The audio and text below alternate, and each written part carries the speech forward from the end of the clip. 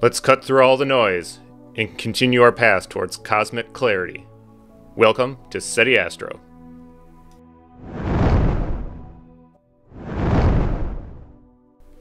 Well, something that I think we've been missing has been a denoising model that's been trained on mono and luminance images. Deep SNR is great when it works on color data only. And there's some weird workarounds to try to get it to work with mono, including splitting up your stacking stacks and all sorts of pain. So I wanted to have a really good denoising program that could work with my mono images as well as any colored images, right? Because a colored image is nothing more than a stack of mono images to produce the color. So now that I already had the backbone from our original Cosmic Clarity where we did sharpening, I was able to utilize that backbone and retrain the modeling for denoising. So now I want to introduce both Cosmic Clarity sharpening and denoising. On my website, setiastro.com, you can get the Windows version, the Mac version. I have the latest models, right? The DeNoise has a different model as well. If you're a PixInsight user, you can also grab the repository. I have standalone instructions and instructions for the PixInsight users. So this is still our Cosmic Clarity sharpening, and now there's Cosmic Clarity denoising as well. Now when you look at the drive, you'll see that there is the initial install, which has the sharpen and denoise. It's a single zip for the Windows. And then if you're a Mac user, I have it in either a compressed zip or a tar, whichever you're more comfortable extracting. For the Mac users, they are standalone executables within there now. And Windows, it's just like how it was before. And then the latest models has all the models, including the new DeNoise model. Now when you first download it again, in the zip, it'll have all your folders. Be sure you click Extract All. And then wherever you put the folder, just remember where that folder path is. You have our original SETI Astro Cosmic Clarity.exe. That's going to be the sharpening application. And then there's another one for denoise. And it will do the same thing. It'll take the images out of the input folder, process them, and put them in the output folder for you. I'll just open the standalone so you could see what it looks like.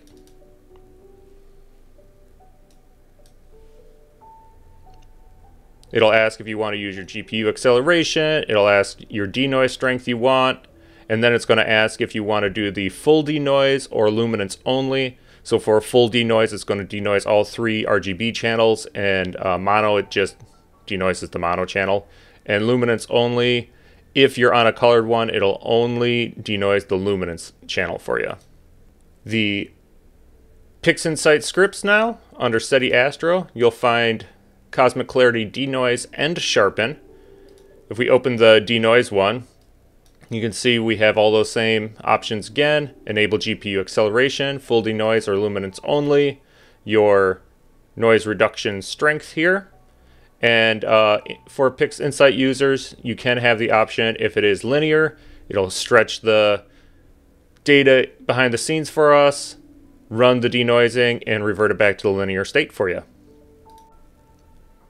So the image I'm going to test it on here is the Spirit Mountain within the Sol Nebula. I'm going to go ahead and run my denoising script. I'm going to tell it is linear data still. And I'll just leave it at the 0.9 right now. If you've never ran any of these before, you need to hit the little wrench icon to tell the script where the parent folder is. And then just click OK. It's going to do some stretching in the background for us here. And then now on both Macs and Windows, it will open a console for you so you can see what's going on.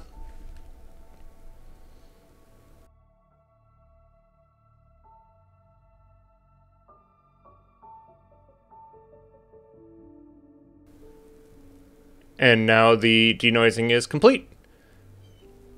So this is the after and the before and the after. So even though my model was trained on mono and luminance data, such that we could use it on mono and luminance data, it can still denoise color, right? Because color is just 3 separate channels of grayscaled images. So let's go ahead. We could run Deep SNR on one. We'll run mine on one. We could do Graxpert on another. Just try to keep with all the free ones. Maybe we'll even check out NoiseX too. So I got Deep SNR here. We'll just do a strength 1.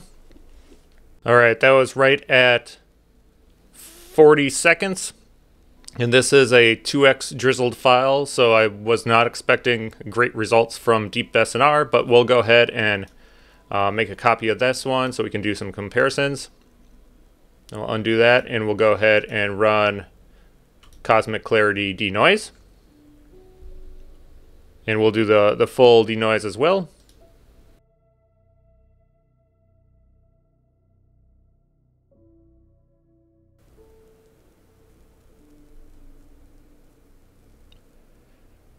And I had 47 seconds for my denoising, so pretty comparable to Deep SNR. We'll go ahead and make a clone of this one. Now let's go ahead and do the Graxpert denoise. It does look like even on GPU acceleration enabled on a Windows machine, this is going to take considerably longer. I'm at 30 seconds already and we're 13% done. And I'm not sure on how it performs on Mac machines. I do know on my program, the metal performance shaders work perfectly well for the Apple Silicon out there. So you should have some great acceleration on my denoising and sharpening programs. All right, Graxpert denoise just finished, and we're just right at 2 minutes and 40 seconds. So substantially longer than the other ones. Let's go ahead and look at Graxpert versus my Cosmic DeNoise. So here's Cosmic DeNoise and Graxpert. Cosmic DeNoise, Graxpert. I do think Graxpert maybe has a better transition from the galaxy to the background. And it does look like potentially some other non-stellar or stellar dots out there. Not 100% sure what they are, but I mean it's pretty darn close. Now let's go ahead and look at Cosmic DeNoise versus Deep SNR. Now Deep SNR, when it does work, it really works well. When it doesn't work, it's just a nightmare. And this is an example. So if you have 2x drizzled data, Deep SNR almost 100% of the time will not work. So here's Deep SNR, and then Cosmic DeNoise. Deep SNR with all that modeling everywhere, and Cosmic DeNoise. I guess for fun, because everybody's going to do it anyways, let's go ahead and run Noise Exterminator. Now, Noise Exterminator is a paid noise reduction tool, and it only works in PixInsight. My program can be utilized in standalone mode. So NoiseX is done, and here's my Cosmic DeNoise. So Cosmic DeNoise, Noise Exterminator. Cosmic DeNoise, Noise Exterminator. I think Cosmic DeNoise is actually maintaining some of these very faint stellar structures better than Noise Exterminator. So I gotta be very happy with the results here. Again, here's Noise Exterminator, Cosmic DeNoise, and Cosmic DeNoise is maintaining structures within the galaxy itself too that Noise Exterminator's just erasing. So I think I'm going to be using my Cosmic DeNoise over Noise Exterminator as well for some of these targets for sure. It's just another tool, right? Try out Cosmic DeNoise. If you get better results with that, then NoiseX, great. If that particular object, NoiseX, gives you the better results over Cosmic DeNoise, that's a win too. Sometimes maybe Deep SNR will give you the best result.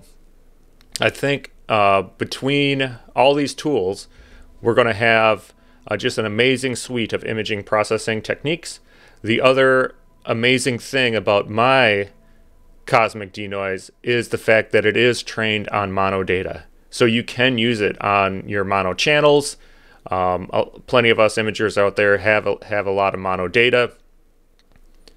And then it works equally well with all your one-shot color data.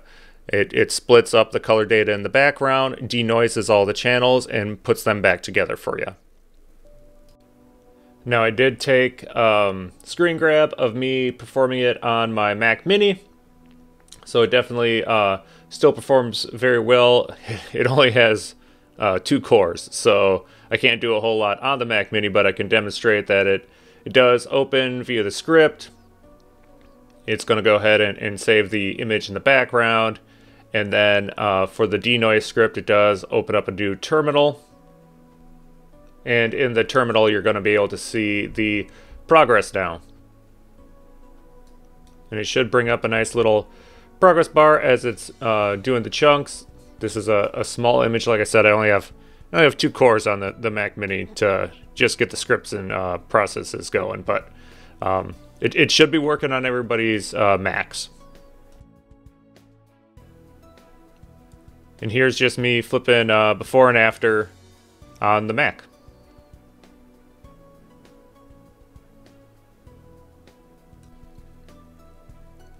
I hope everybody gets great use out of Cosmic Clarity, both the sharpening and the denoising.